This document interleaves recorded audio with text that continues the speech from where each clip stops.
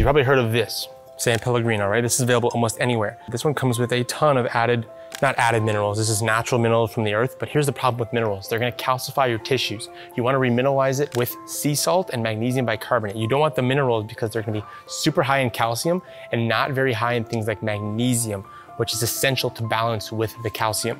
Now, a lot of these also contain fluoride. Some of them are added fluoride, some of them not added fluoride. I usually opt for about 0.1 or less, but I usually like to go for 0.05 milligrams per liter of fluoride because this is something that is great for your teeth, but if you digest too much, it is a neurotoxin. It is something that is going to impact your overall health and your brain cognition. You can see that it has 166 milligrams per liter of just straight calcium, which is nuts, but the pH is 7.7.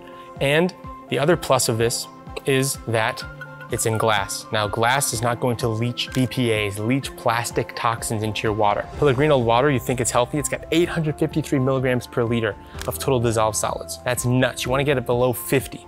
853 is nuts. This is going to be something that's going to calcify your tissues, but in the short term, it could be helpful in a pinch because it is glass. However, I would not make this your go-to water. I would not drink this every day. I would drink low TDS water.